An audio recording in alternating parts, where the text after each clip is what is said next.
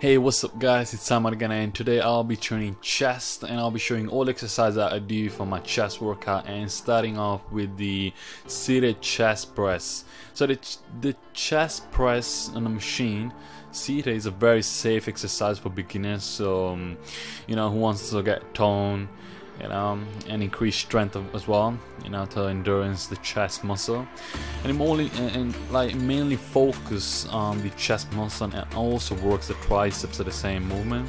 So it's a very good exercise if you're trying to involve multiple muscles, as it's a compound movement. So when using fixed path machine, it's imperative that you set up the machine correctly for your height. So what I mean by this is that you have to set up the machine by your handles just below to your shoulders. You don't want them up to your shoulders because you might injure your shoulders. Just keep them a little bit below, so you're focusing on the chest, and that is the same movement as your chest press when you're on a bench. So the machine makes the model vary, so always to get a gym instructor to demonstrate the correct setup before using the first time. So don't do it incorrectly, just always have someone to show you how to do it properly. So straight after my heavy movement, what I did, I just did a drop set. I just went as heavy as I could before. So now I'm going as light as I can, so that I can just go fast with away and burn it. And I'm not looking at the speed or at the range of motion. I'm just going as fast as I can and do as many repetitions as I can, so that I can burn the muscle and the muscle fibers.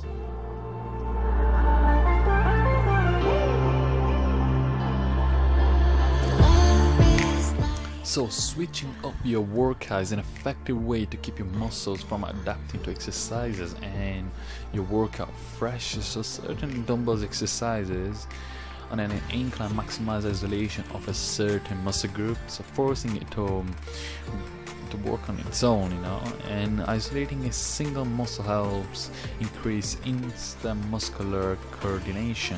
So one key benefit of working with dumbbells is the element of instability. So dumbbells allows the arms to move independently. So for example, working with dumbbells can also help improve weak side. So what I mean by this is training when one arm is stronger than the other.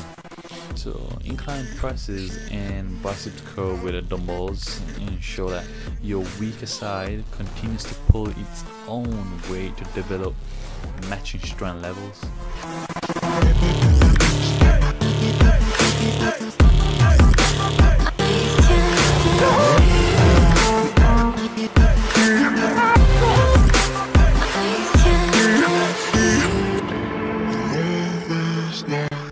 So moving on, the flies cable. So the fly cables are very important as the end of the workout. If it's performed correctly, the standing cable flies has a similar action of the lying dumbbell flies. It has the benefit of continuous tension and resistance throughout the exercise. To explain further, the dumbbell flies is the most effective in the lower segment of the arc.